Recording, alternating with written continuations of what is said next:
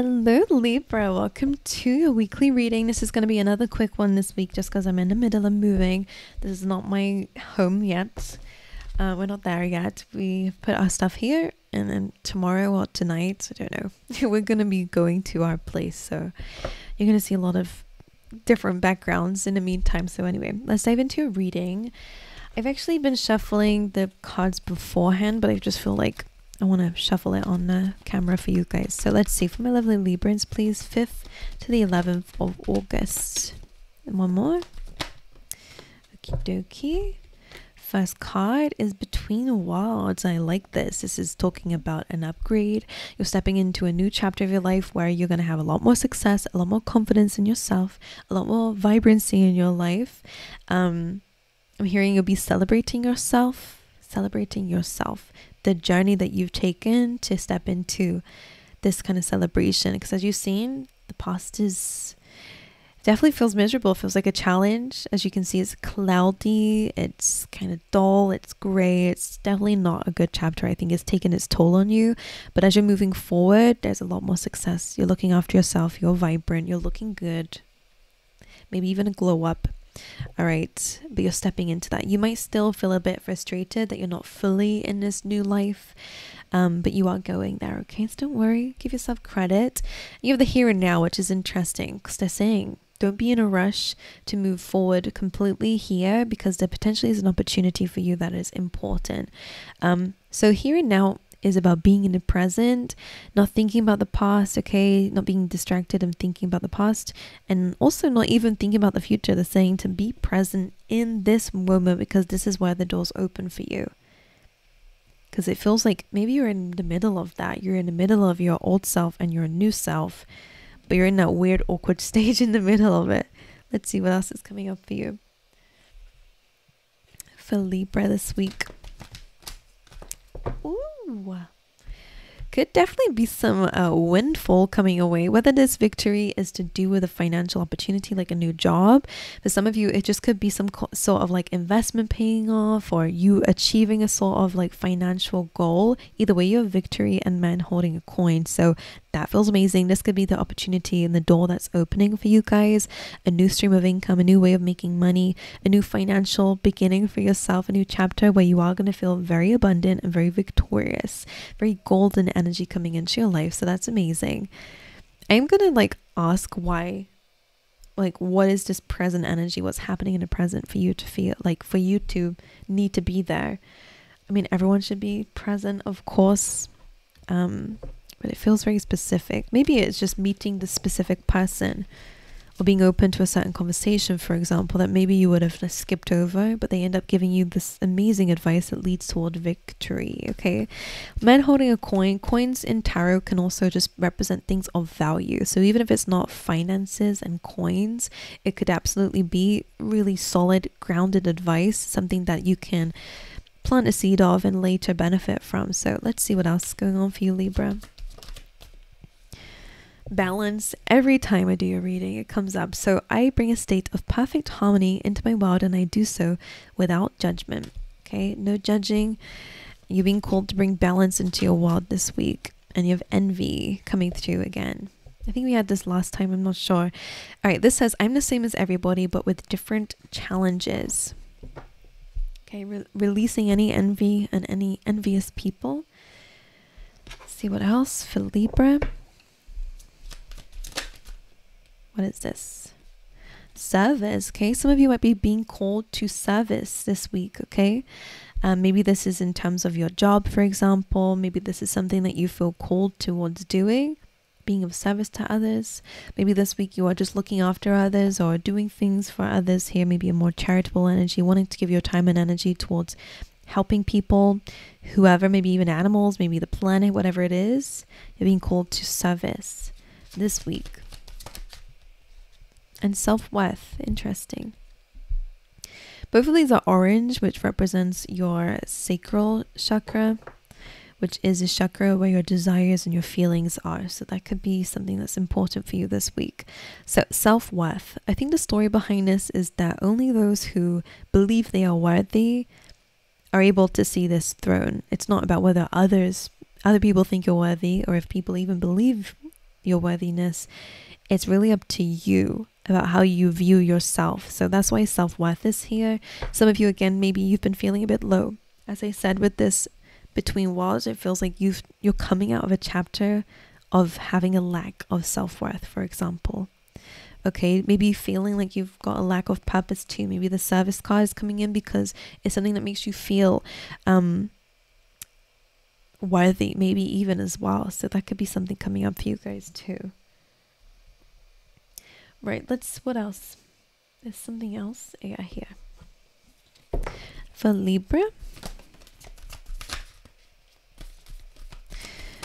Okay, you got a few. The first card that came up is Time to Let Go, Groundhog Spirit, Peacock Spirit, Let It Shine, Armadillo, Set Healthy Boundaries, and Spider, Make Your Dreams Real. So that's a good combination. So time to let go, set healthy boundaries. Whatever it is you're letting go of is for your best and highest interest, and setting healthy boundaries will be very important. And it's also with yourself. Okay. It's not just others, although absolutely can be, but it's also ourselves. Where do we need boundaries? Maybe a little bit more structure in your life could be important, but you have let it shine and make your dreams real. So maybe you being your authentic self is something that actually leads towards some sort of dream being fulfilled. Okay, let's see. Let's get a few cards for you. For Libra, anything that they need to hear this week? Get two more. It's a lot. Okay, right. Like, where do I put my stuff? Okay, now for some of you, let's see how this is. Emperor, Page of Wands, and a Six of Cups. Six of Cups, nostalgia, the past. We are entering a Mercury retrograde this week, so there could be some messages of people from the past. Maybe this is someone that you need to let go of. Maybe it's somebody where there's envy involved or whatever it is. Maybe someone that you need to set a boundary with. Okay, just deal with it how you need to. For some of you, if you're in a relationship with someone, there could be a talk about children this week. Just seeing that. Maybe somebody's wanting children with you, or maybe they're wanting. Maybe there's a family situation going on as well, because sometimes this is what it is. Could be some good opportunity there. The Emperor, Page of Wands, and Six of Cups. Some of you are able to bring back an old idea and really turn it into something big and great this week. So it takes leadership. Maybe it takes having to communicate with people from your past. Doesn't have to be anyone negative. I mean, people who maybe you wanted to collaborate with before, for example. Page of Wands feels like an opportunity though coming away. If this is in a workspace, like the man holding a coin, you guys could be getting some sort of good news and promotion. All right, an equal exchange coming through. And if it's love, then again, I like that. It's an equal exchange, like I was saying. All right. The Chariot, chasing your dreams and your goals this week. Okay, being focused, being determined is important. Understanding the balance that's needed. Understanding that the journey is not going to be smooth sailing, but your ability to adapt, take the lead, setting boundaries with yourself, understanding when to push and when to pull backwards a little bit, when to go full speed and when to slow down. When you understand that balance, you're ready for the journey ahead. Okay, you're ready to move forward. You have Three of Swords coming up, so there's a little bit of heartache and pain. It potentially is, again, to do with letting something go, whether it's, again, the old life, the old journey, maybe things that you have to let go of, move away from. You have the Page of Cups, which I'm going to clarify because that does represent some sort of emotional news. Doesn't have to be bad. Might not be good either. I will look into it. And a Seven of Pentacles, which is asking for you to stay consistent with something. We can't always see the results straight away. As you can see, he's kind of gardening something. He's waiting for his harvest, but sometimes it takes time. Some things take time to grow. And just because it doesn't look like it's growing straight away doesn't mean that we give up immediately. Keep pushing something, maybe reassess it. How can I do things better? Google up on something if you need. Get advice from somebody else on how to better your harvest, whether it's a manifestation, to get some sort of whatever it is in your life. I'm just going to speak very generally, but don't be afraid to ask for help. and importantly to reassess something if it's not working out for you, but don't give up on it, okay? Right, let's see. What is this? Three of Swords, King of Swords, that's interesting, and the Ten of Wands. So it could be because you are having to let something go. King of Swords could be a person in your life here, okay? Another air sign, someone who's very direct. Ten of Wands is a release of some kind. You're being ordered to release something. Can you clarify that? The Four of Wands. Some of you, this could be like a goal. You're having to release some sort of goal or delay it. It feels like a delay. For example, it feels like somebody say, like you're having to maybe understand yourself, that maybe you have to let go of something in order to do something else that's still great, and that you'll come back to something later. That's really random. Four of Wands is a goal. It can also be a relationship, but I'm not highly picking up on that. So if that's your story, then just take it how it is. Ten of Wands and the King of Swords. Someone could be like packing up their stuff, for example. It could be a little bit of a letting go there. Four of Wands. This is where the Three of Swords is. That's the pain. What's the Page of Cups here for? So Three of Wands and the Four of Pentacles. Three of Wands is like waiting for something. Four of Pentacles is a holding back though. So this emotional news that you have coming through. What is the news? All of this is not moving. Okay. Maybe that's something that you're having to accept here.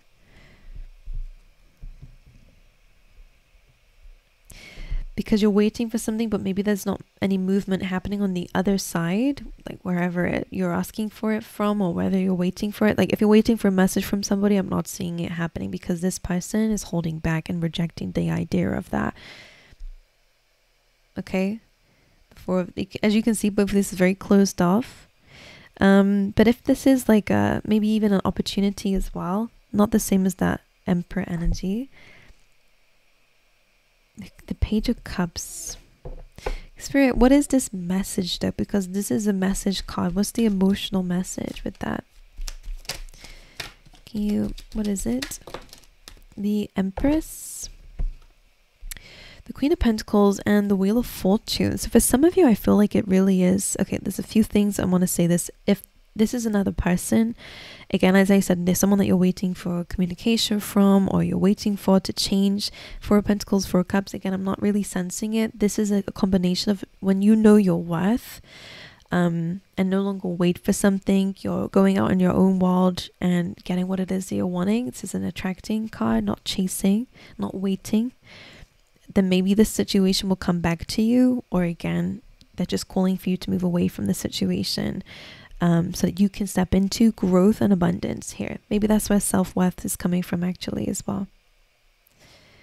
Because this is very closed off energy. If it's nothing to do with somebody else, and it's maybe a little bit of a rude awakening for ourselves, maybe that's the emotional message, is that whilst you're waiting for something, you're not actively putting in an energy that is open to growth, or open for what it is that you think you're waiting for. Four of Pentacles is holding on too tightly and holding back, is inaction.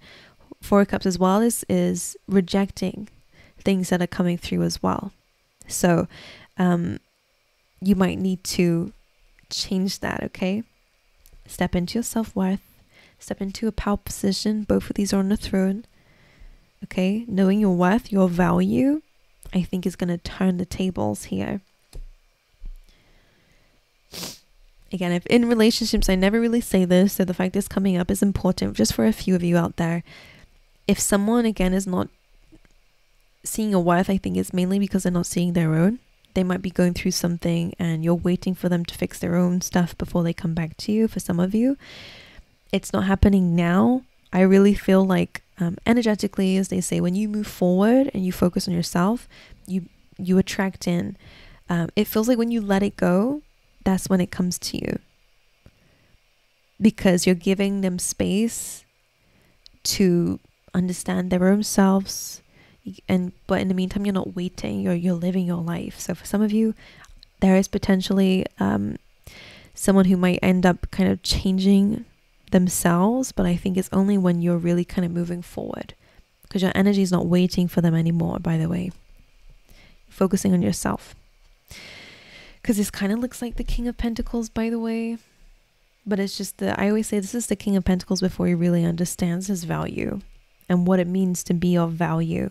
He thinks he has to hold on to everything he's ever made. It's a stubborn energy in order to grow, and it's just he's not left enough room to grow, and in fact he needs to let go in order for things to grow. And it's the same for you, Libra, as well, if it's not to do with other people, of course. So that's still a little bit of an emotional message.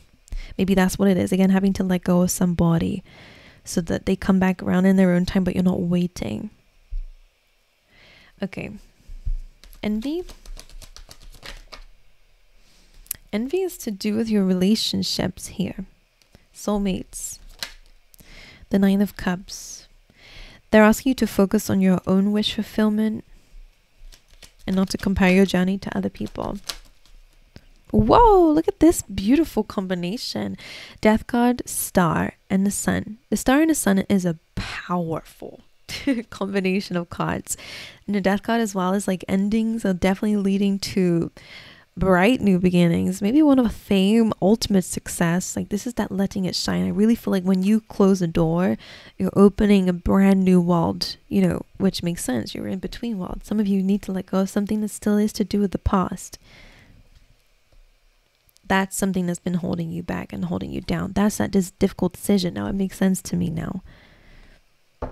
You've been holding yourself back because something to do with maybe what you know, something to do with the past.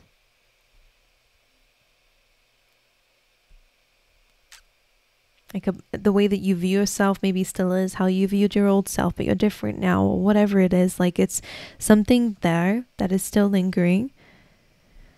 Maybe that is the door of opportunity here, actually, is for you to let something go. And that's where the boundary is needed again for yourself, most likely as well. The King of Swords, saying it straight. Interesting. And that's something painful for you to let go of, because maybe again you were waiting for something to happen, but it was a closed energy. Again, it wasn't coming. I don't know what they're talking about. I hope it makes sense to somebody out there. All right, but then you have victory. Remember that. And we saw that here. This is incredible. This is like the best combination ever. But of course, it comes through transformation and an ending in order to have this. You have the Moon as well here. So just be aware of there being too much noise outside of yourself, feeling intimidated by other people's opinions, or again, maybe having to deal with some subconscious stuff. Seven of Swords is here. So this could be self-sabotage, going against what we know we need to do, going against our own, I'm hearing your own light, because in your own light, you know that you want to step into a growth energy. You want to step into love and luck and abundance and self-worth and victory and this new world. But again, something like it's like a guilty pleasure is holding you back. So this is again where that boundary is needed, addressing what that is. That's really interesting. I wonder what it is for you, but I think it's gonna be different for everybody. There's a guilty pleasure, Libra. I don't know what that is, but anyway, you do have a good work opportunity coming up. I like that. Could be coming from a Leo. It's a strong energy happening for you guys this week. Being bold, being courageous, balancing our inner energies, knowing when to be compassionate, which I feel like you are being called to step into the feminine energy, which regardless of gender, it's again attracting and not chasing. It's about knowing your worth, knowing what it is that you want, actively putting in the work, of course, and grounding your energy, but knowing that the right things will come your way in its own timing. So you're focusing on yourself.